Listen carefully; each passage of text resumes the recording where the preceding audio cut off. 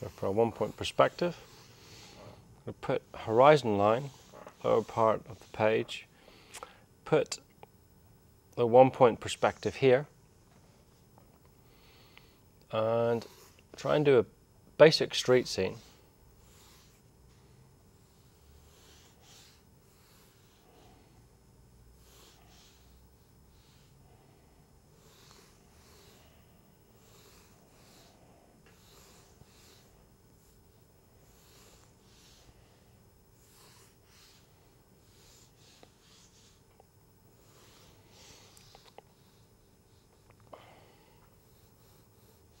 So start the architecture here, take it down to here on this side, and if I want a building parallel to it on the other side of the street, what I'll do is I'll take the top edge of the building and do a line across like so, and that gives me the reference I need. And also on this side here, draw the line down from it there and there.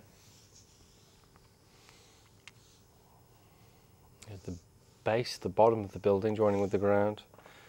Do the gable end of the building here.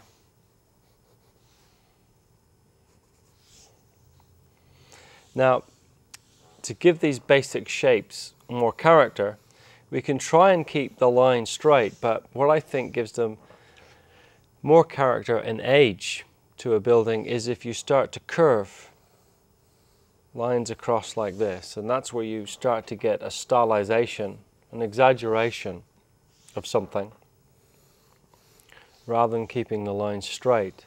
Let's put a roof on these buildings, so we'll have this going off like that. We can't see the edge of the other building because we're so low down in the plane. Let's put some doors and windows on these buildings. Now where we want the windows level all the way through this particular drawing is from this 1-point perspective. I'm going to put the tops of the windows along this line here for the upper story, and when it hits this line over here, I'm able to draw a line across from it so I keep everything level. The same with this here. I'm going to draw a line across like so.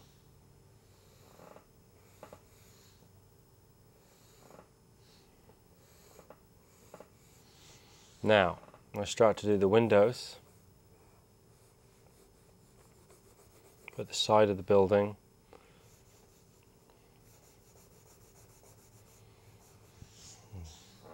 Got everything in perspective. Of course, if I want to get the window directly underneath it, you can just do the lines down like this.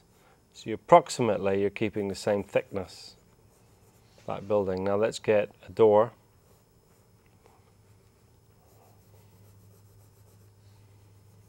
The window above that, like so. Now go to the dwelling on the other side, and I'm going to try and make this a little bit more interesting now for this 1-point perspective, and have a little structure coming out from the front of the building. So let me do a line down from here and extend this out a little bit. Let's have this shape coming out. Now, if I want to get its thickness right as it goes up here, I need to use my 1-point perspective to guide me as to where that shape comes out from. So I can draw a line straight down like so. So I've changed the structure a little bit, made it a little bit more interesting. And the roof again, the side. Now we're going to put a roof on the front of this as well, going up to here.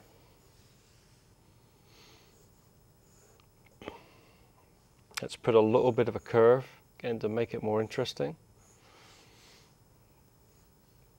and I'm going to put a shape going in like so.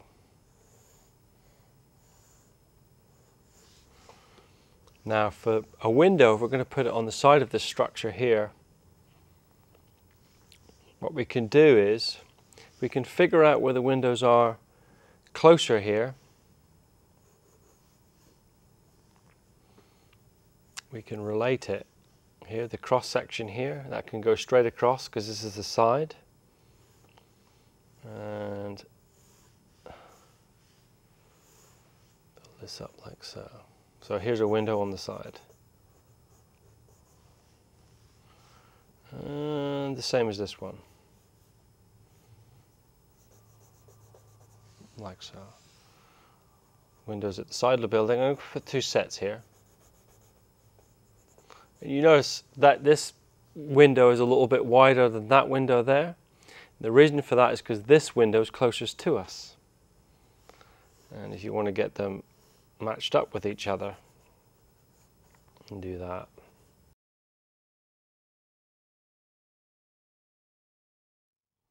There's the side of that building there as it goes back in. I'm going to put some windows on top here. This shape. Now the windows at the side,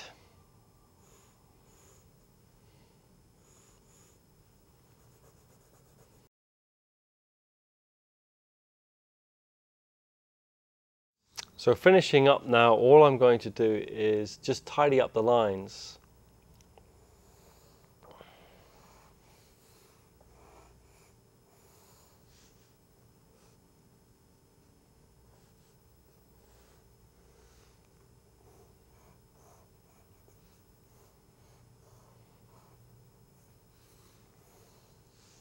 Get that horizon line across here, back.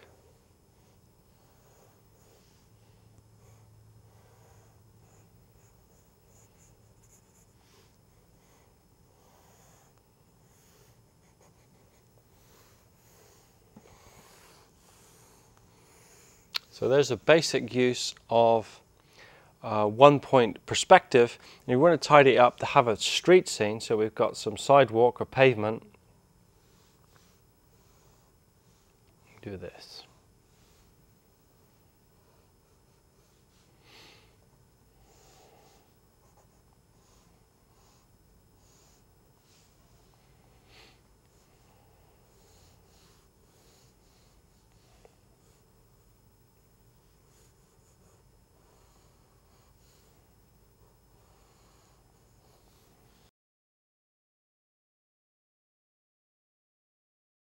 And just remind yourself about what type of perspective it is, and just write in 1-point perspective.